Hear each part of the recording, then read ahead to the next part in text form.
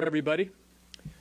We expect a couple of other colleagues to join us here today, but we like to start on time, and so Senator Barrasso and I will proceed. The last news conference I held here was on February 16 on inflation, where multiple senators referenced incredibly high gas prices as well as prices across the commodities. And since that time, the inflation numbers have kept on coming in as growing. While Russian aggression and necessary responses are sure to push prices even higher with regard to gas, the skyrocketing gas prices have been more than a year in the making. And the purpose of this press conference is to respond specifically on the administration's efforts to say, well, the inflation is really a responsibility of Putin, not a responsibility of the actions of this administration. I think the fact that the inflation was roaring for a year before Vladimir Putin even started the invasion in Ukraine on multiple products, not just oil and gas, is just proof in and of itself. But from the time that President Biden took office to just before Russia invaded Ukraine, gas prices increased by 48%. You can see both charts here. This one shows January of 2021, when the president took office. A 48% increase in gas prices before this line, which is where the invasion began. Now, this chart shows that in that time frame, gas went up by $1.15 per gallon. Post-inflation, driven by the war in Ukraine and by the further pressures on inflation that have been driven by administration policies, the gas has gone up another 71 cents.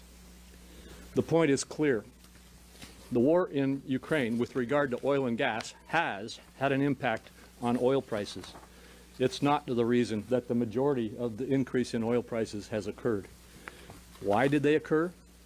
Because in the last 14 months, the Democrats, including the president, have been attacking the American oil and gas industry and stopping our own production. Before the president took office, we were energy independent, and we were actually supplying liquid natural gas to Europe in competition with Russia.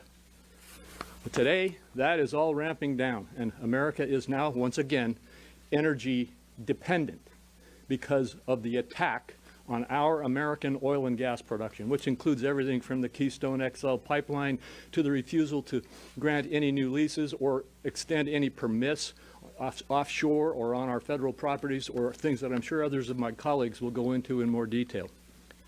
The solution is not a gimmick like reducing or eliminating for a short period of time the tax on gasoline, or the falsely named windfall profits tax that really is an effort to tax our American producers if they increase their production. They don't control the price of oil. They can control the amount of their production. And if they try to get back in the game, the proposal is to tax them, which will simply drive the price of gas up higher. The problem here is that the administration, and what we're here to focus on today, is that the administration has a war on our own American energy independence. And that's what needs to be addressed in America to try to deal with the rising cost of fuel and the rising cost of many other products that are fuel dependent. And with that, I'll turn now to Senator Barrasso for his remarks.